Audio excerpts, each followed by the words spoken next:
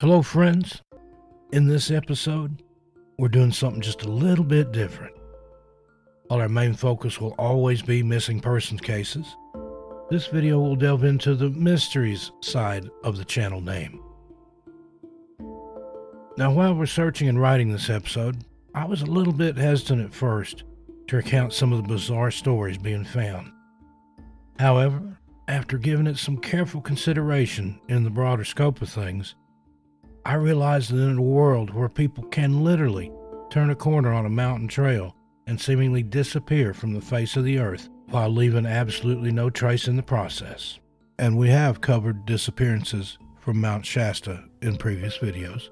Well, then maybe some of these stories and legends aren't as far-fetched as first perceived. With that said, let's begin, shall we? Mount Shasta. Very few places in the United States are as completely steeped in mystery and the supernatural as Mount Shasta. Located in Northern California, only about an hour from the Oregon border, this semi-dormant volcano and the surrounding area are, according to legend, home to spirits, gods, Bigfoot, aliens, fairies, robots, ascended masters, Lemurians, occultists, underground bases, secret tunnels, and other strange entities and features. Rising to a height of 14,162 feet, Mount Shasta is an imposing figure set against a backdrop of stunning wilderness. Rugged outcrops, scenic vistas, mountain streams, waterfalls, lakes, glaciers, and caverns of various size. It truly is one of the most impressive mountains in the United States. And even though the last volcanic activity was way back in 1786, it's still currently considered active by the USGS. But aside from the beauty and natural grandeur, Mount Shasta has an ominous aura about it. The mountain does hold some dark secrets. Many consider it a place of portals to strange realms of the unexplained. The indigenous people of the area revered Mount Shasta as a magical and supernatural place many, many decades before the white man arrived in Northern California. One popular Shasta legend claims that before there were humans on the planet, the chief of the great sky spirits grew tired of his icy home in the above world. He used a stone to make a hole in the sky and shoved ice and snow into the hole. The resulting mound was what came to be known as Mount Shasta. Next, the chief of the sky climbed down onto Mount Shasta, and seeing it was barren, he chose to place trees there. And when he walked through the snow, it melted and formed streams and rivers. As the leaves began to fall from the trees, the sky chief used his breath to turn them into birds. The chief of the great sky spirits was so pleased with Mount Shasta that he chose to make it home for his family. Not missing the cold from the above world, the sky chief made a hole in the middle of the mountain and placed a fire inside it to keep his family warm. When he placed logs into the fire, the mountain would shake and emit sparks and spew fire. Although it's unknown as to exactly how Mount Shasta was named, one popular explanation states that the name comes from the Russian language. Supposedly, settlers from Russia who lived in coastal California were able to see the summit of Mount Shasta off in the distance. They referred to it as Shasta, which means white or pure in their language. This eventually came to be pronounced and shortened to just Mount Shasta. Others claim that one of the local tribes of the indigenous peoples in the area, known as the Shasta, loved and hunted on the mountain, and it came to be named after them. Regardless of how it got to be named, nowadays Mount Shasta is a well-known and popular destination for snow skiers, hikers, hunters, anglers, spelunkers, and many others who love rugged outdoor activities. Mount Shasta is also a popular destination for New Agers and other seekers wishing to bask in the vibe of the mountain. Currently, Shasta is home to a huge amount of day spas, retreats, a Buddhist monastery, as well as a plethora of New Age consultants, Zen instructors, and those claiming to be ambassadors to space aliens and ascended masters. In fact, there's so much strangeness on the mountain, one is almost assured to have some sort of weird experience when visiting Shasta. Paranormal investigators state that the most unusual encounters usually happen when you least expect it and are far away from other people. Shaman, New Age seekers, and those trying to contact the mothership may inadvertently disturb the energies on the mountain and cause truly paranormal events to become hidden away, according to some. Nevertheless, there's been more than enough bizarre happenings in the area to suggest that there are strange powers at work here. In the lore of the Native Americans familiar with Shasta, the terms for ghost, soul, and life are very similar.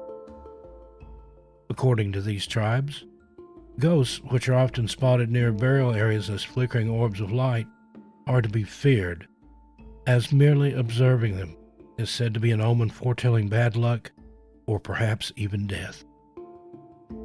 Also, according to their legends, after death, the soul is said to travel west, rise into the sky, and then head into the Milky Way to the world of the afterlife. The Shasta Indians believe that singing funeral songs help the deceased spirit on its way. Also, according to Shasta traditional lore, the entire region is haunted with Akski, which literally translates to pains.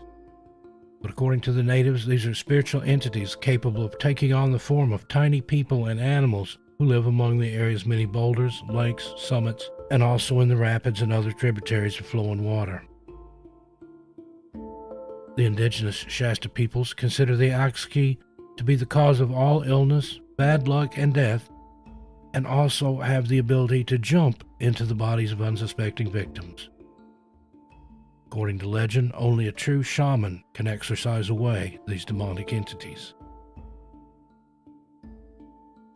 In more recent and typical ghost lore, parts of Interstate 5 that run nearby the mountain are reportedly haunted by various unidentified ghosts, possibly the victims of car accidents.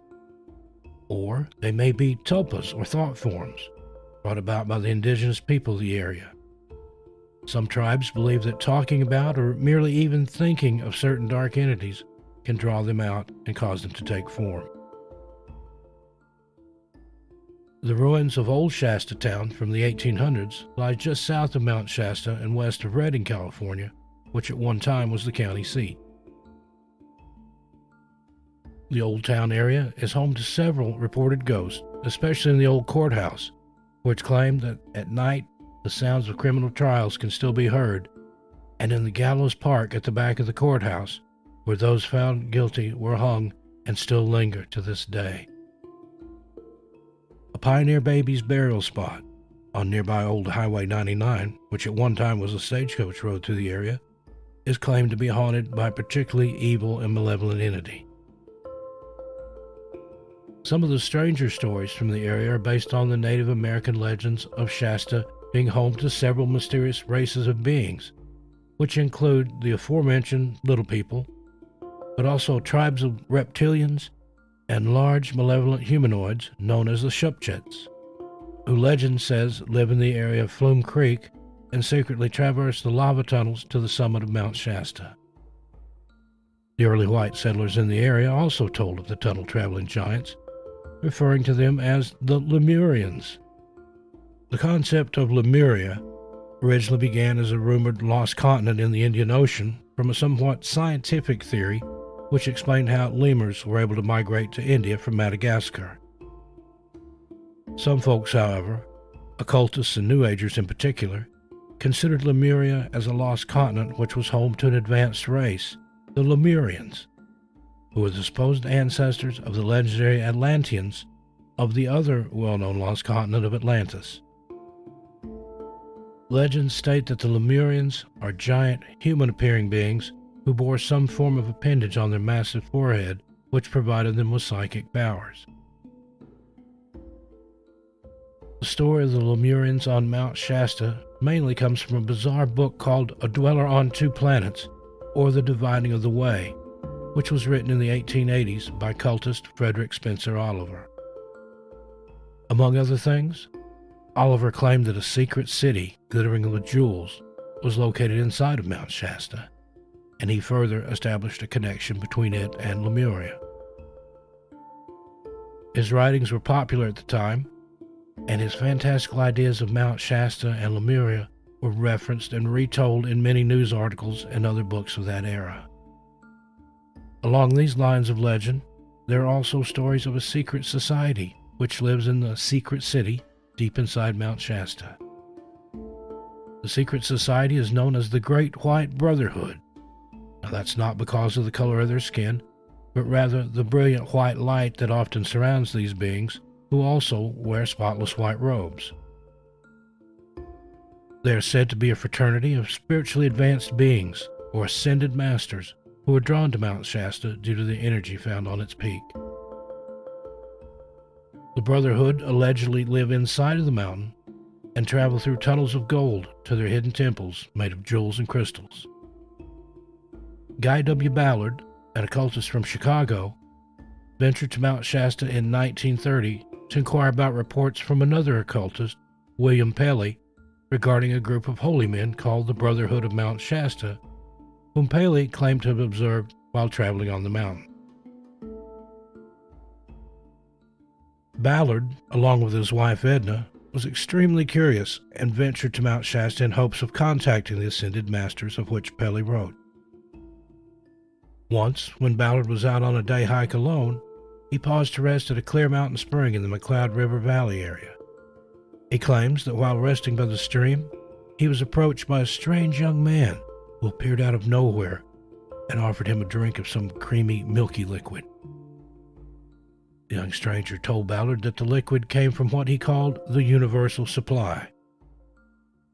Ballard states that when he drank the liquid, it had an immediate electric and clarifying effect on him, making him feel oddly energized and refreshed. The young stranger then revealed his true name, the Ascended Master Saint Germain, and was suddenly clad in a white, jeweled robe, making him appear godlike.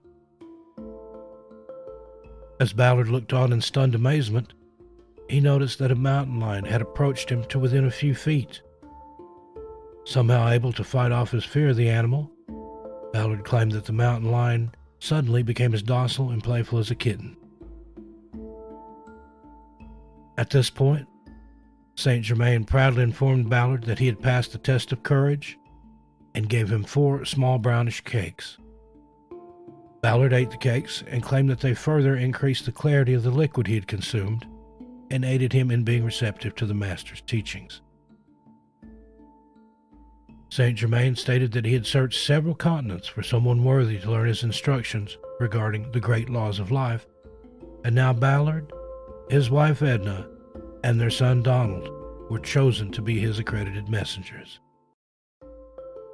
After a series of meetings with the Ascended Master, Ballard claims he was able to channel Saint Germain's wisdom and plans for implementing the 7th Golden Age, the I Am, which Germain stated would bring about a new age of earthly perfection.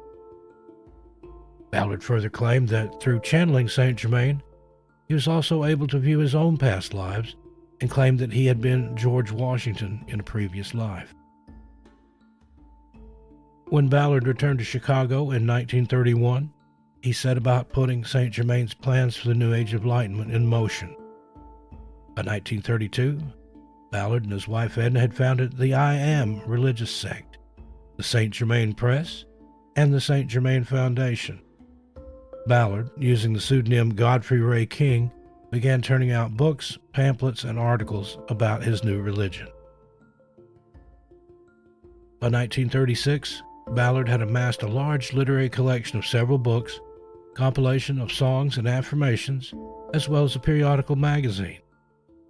Ballard had no problem drawing crowds that came to listen to he and Edna channel Saint Germain's teaching, and soon schools and reading rooms began to spring up, and by 1938, the sect had almost 3 million devotees. Skeptics claimed that the new religion was nothing but old, recycled cult practices, and when Guy died in 1939, although his wife Edna claimed that he had not passed on but rather ascended, Many of the devoted became disillusioned with Ballard's rather ordinary departure from this plane and stopped attending the meetings. After recovering from alleged mail fraud charges, the I Am movement, although now considerably smaller, survives until this day. The I Am Reading Room in the town of Mount Shasta offers Ballard's channeled writings, Ascended Master and I Am art, and I Am musical recordings that are purported to alter consciousness and allow for further spiritual enlightenment. The music has been described as having an ethereal, warbling quality that many believe enhances, among other things, psychic abilities and astral travel. The experiences Ballard wrote about in 1930 inspired many other stories of encounters with strange beings on Mount Shasta. In 1932, Edward Lasner claimed he knew of white-robed people who hoarded a cache of gold and lived at the 11,000-foot level. And in 1934, a man named Abraham Mansfield claimed he met a whole tribe of Lemurians on the mountain who revealed to him an extensive network of secret tunnels. 2 decades later, spiritualist Earlene Cheney stated that she received an initiation in a secret temple hidden upon Mount Shasta. Before becoming a spiritual guru, Cheney was a Hollywood starlet, possibly explaining her passion and penchant for the elaborate costumes and theatrics which she used in her New Age church and mystery school, Astara, founded in 1951. Writing in her book, Secrets from Mount Shasta, Cheney tells how she and her husband were given instructions to go to Mount Shasta during a channeling session in 1952. While camping at Panther Meadow, located on the south side at about 7,385 feet, Cheney and her husband suddenly felt led to climb farther up the mountain. During their ascent, they were met by a strange young man who seemed to know all about their quest and proceeded to give them his teachings. Eventually, the pair were escorted into a secret place known as the Cave of the Mystic Circle. It was here that they were also introduced to other adepts, including the Ascended Master Kudhumi, who also assisted them with their teachings. The pair's lessons climaxed in an initiation in which Cheney claimed she was shown the inner Great Temple at the peak of Mount Shasta, which featured what she described as a great astral cathedral lit from above by a glorious star. She further stated that these sights can only be seen by the truly initiated and remain invisible to the eyes of lesser adepts and mere mortals. Cheney has also previously claimed to have been initiated in a secret ceremony inside the Great Pyramid of Egypt, which does make her one of a very few select souls on this plane of existence indeed. Current New Agers and occultists claim that Saint Germain and other ascended masters and adepts continue to wander the mountain appearing to seekers, particularly in the area around Panther Meadow. These same occultists will readily explain how the earth is actually hollow and contains numerous secret underground cities, among them Telos, where descendants of ancient Lemuria currently live and are presided over by the Ascended Master High Priest Adama. Mount Shasta is also known for its weird glowing mystery lights. These mysterious floating orbs of light have been reported on the mountain since the arrival of the white settlers and among the Native Americans years prior to that. The best time to observe the lights is usually at dusk, around midnight, and just before dawn.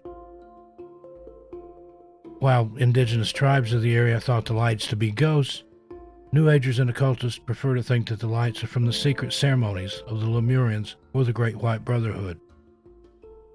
The lights have become so well known that they alone have brought the curious to Mount Shasta.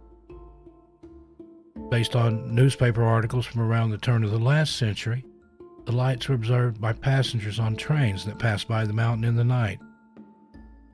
The mysterious lights continue to be reported today, and many people have come to associate them with UFO activity that occurs frequently on the mountain. If you would like to perhaps catch a glimpse of these lights without traveling to Mount Shasta, there are live webcams available online which offer 24-hour day streams of the mountain's peak. There are literally thousands of lava tube caves known to exist on and nearby Mount Shasta. The strangest one is Pluto Cave, which was thought to have been created by a basaltic lava flow almost 200,000 years ago. The tunnel-like cave was sacred to the indigenous tribes of Shasta and was rediscovered by white settlers during the mid-1800s. As it's very foreboding and eerie, it takes its name from the Roman god of the underworld, Pluto. In addition to being called Pluto Cave, it's also known to the locals as Pluto's Cave and Pluto Caves. The cave has garnered quite a reputation in supernatural and occult circles as a place to find extraterrestrials or various entities from the spirit realm that live deep inside the mountain.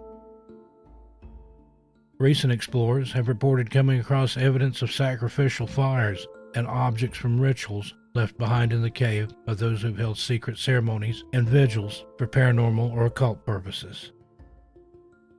Stories abound of people going insane after spending the night in the cave tube, where they were allegedly confronted by unspeakable horrors. While these tales may be the stuff of wild campfire stories or urban legends, those who have visited the cave do find it frightening and eerie nonetheless. Another strange area located near Mount Shasta is Burney Falls, an amazing natural wonder that pours 129 feet down into Burney Creek in the MacArthur Burney Falls State Memorial Park. President Theodore Roosevelt once remarked that this amazing waterfall should be considered the eighth wonder of the world. There are persistent stories of fairies or fae folk who appear in the mist, or just in the edge of the vision of those who gaze out over the falls. Perhaps these fairies are actually the little people described in Native American legends from around Mount Shasta. It's also stated that these little people will only appear to those who are honestly seeking them for spiritual enlightenment and not just for a paranormal thrill. Burney Falls is located approximately 6 miles north of the junction of Highways 299 and 89 on Highway 229. Fairy sightings have also been reported near the area around McCloud Falls, which is made up of 3 amazing falls flowing into the McCloud River. While the lower and upper falls can easily be accessed by vehicles, the middle falls, reportedly the most haunted, is accessible only on foot. Not surprisingly, the middle of the 3 falls is also claimed to be the best spot for fairy sightings. McCloud Falls is located on Highway 89, approximately 6 miles east of the town of McCloud. Mount Shasta is also considered to be one of the most active hotspots of North America's UFO activity. Those well-versed in extraterrestrials state that Mount Shasta is a prime spot for visiting aliens, and weird lights are often reported hovering near the area at night and have also been spotted disappearing into the mountain. Castle Crags State Park, just south of the town of Dunsmuir, California, along Interstate 5, is also considered to be another active UFO hotspot. The trails in the park lead into strange landscapes of weird, jagged rock formations, and it's the perfect location for encountering anomalous phenomena. While Northern California is full of Bigfoot sightings and encounters, Bigfoot legends seem to be a more modern tale around Mount Shasta. Gigantic humanoid footprints discovered in 1955 at the 11,000-foot level have been said to be those of Bigfoot by some, or of giant Lemurians by others. One of the oddest reports ever to come out of Mount Shasta was in 1962, when a woman claimed to have watched a female Bigfoot give birth high up on the mountain.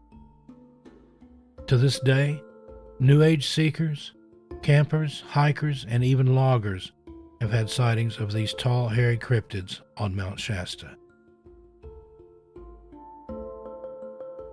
Well, there you have it.